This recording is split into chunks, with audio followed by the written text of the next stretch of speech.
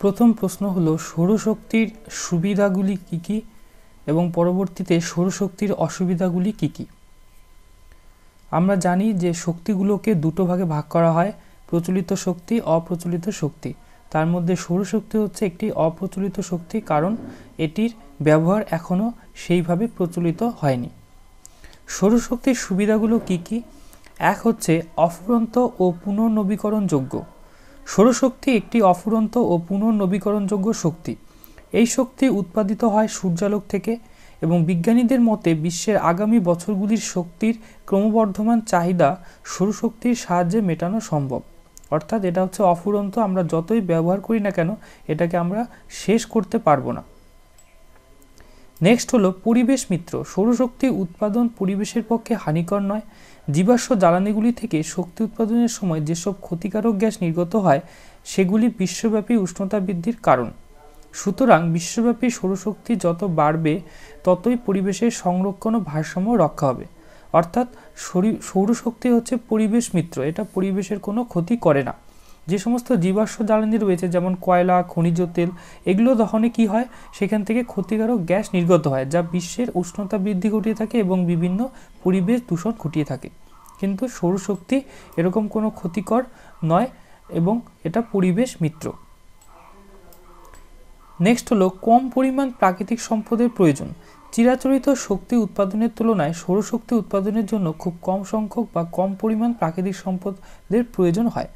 তবে সৌরকোষ বা photovoltaic cell ব্যবস্থা গড়ে তোলার জন্য অনেকটা জমির প্রয়োজন হয়। অর্থাৎ সৌরশক্তি তৈরি করার ক্ষেত্রে আমাদের এরকম সোলার প্যানেল তৈরি করতে হয়, সেটা করতে গেলে আমাদের অনেকটা জমির প্রয়োজন বা অনেকটা জায়গার প্রয়োজন।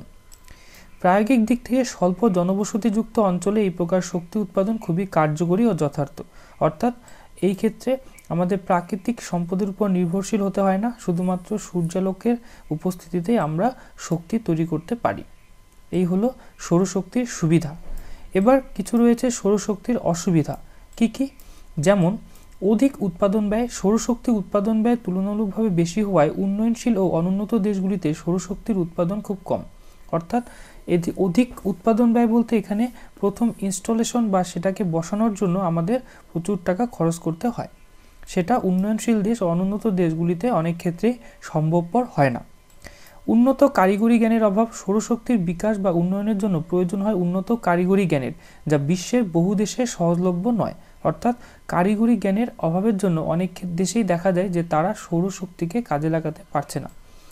জমির সহজলভ্যতার অভাব। সৌরশক্তি উৎপাদনের জন্য অনেকটা জমির দরকার হয়। এই কারণে সৌরশক্তি উৎপাদন ব্যবস্থা বিরল জনবসতিযুক্ত অঞ্চলে গড়ে ওঠে। অর্থাৎ যে সমস্ত ঘন জনবসতিপূর্ণ অঞ্চল রয়েছে সেখানে উপযুক্ত জমির অভাবের জন্য সৌর সেল বা প্যানেল গঠন করার মতো জমির অভাব দেখা দেয়। তাই যে সমস্ত অঞ্চলে জনবসতি খুব কম সেখানেই এই সৌরশক্তিকে একমাত্র কাজে লাগানো সম্ভব হয়। আবহাওয়ার নির্ভরশীলতা বলতে শীতল জলবায়ু অঞ্চলে মেঘলা দিনে এবং রাত্রে সৌরশক্তি উৎপাদন করা যায় না অথবা উৎপাদনে ব্যাঘাত ঘটে। অর্থাৎ এটা একমাত্র সম্ভব হয় সূর্যের উপস্থিতিতে।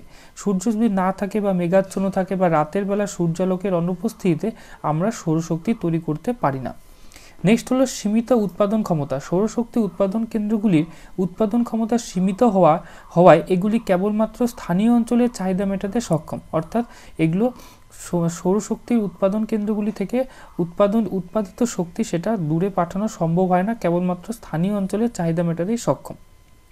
তাই বিস্তীর্ণ অঞ্চলে সৌরশক্তির দ্বারা তৈরি শক্তি সরবরাহ করার অসুবিধা দেখা দেয়। নেক্সট হলো অধিক নির্মাণ ব্যয়। নির্মাণ ব্যয় অধিক হওয়ায় দরিদ্র দেশগুলো এই বিদ্যুৎ উৎপাদনের ঝুঁকি নেয় না। অর্থাৎ নির্মাণ ব্যয়, যেটা প্রথমে বলা হলো যে নির্মাণ বা সেটআপের ক্ষেত্রে প্রচুর আর্থিক বিনিয়োগের প্রয়োজন হয়ে থাকে।